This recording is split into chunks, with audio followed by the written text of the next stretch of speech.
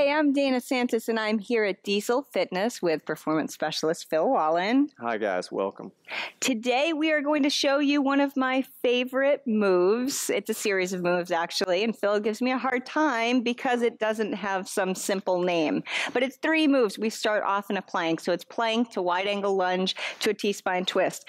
In the plank, we're working on a little bit of core stability. Notice that Phil put his feet together because that's the way that I like to do plank, to make sure that we're not externally rotating through the hips.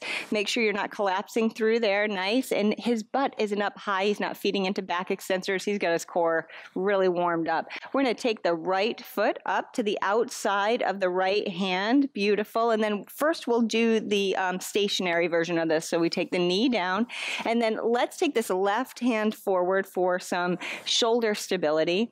We'll reach the right arm forward like you're trying to shake hands with someone. Good. And then he's going to rotate from his shoulder and his mid-back. This is where the T-spine comes into play. He drops his scap down a little bit, and he focuses on his breathing as he holds this here. One other point I want to note is that he moved this foot out, so he got a little bit of opening in his hip, and I want that. So big inhalations and then exhalations where you're trying to move that rib cage in and down. One more time. I like to hold this 3 to 5 breaths. Good. On your exhale, you bring it down and through, and then you use it as part of a dynamic warm-up. Now, when you do that, you engage the quad, straighten the leg, right? Yep.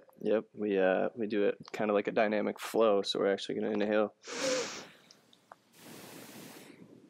Good, and then that's the exhale as he brings it through. So still shoulder and T-spine mobility there. Core strength to hold this. He's got the quad engaged, glute engaged for hip extension.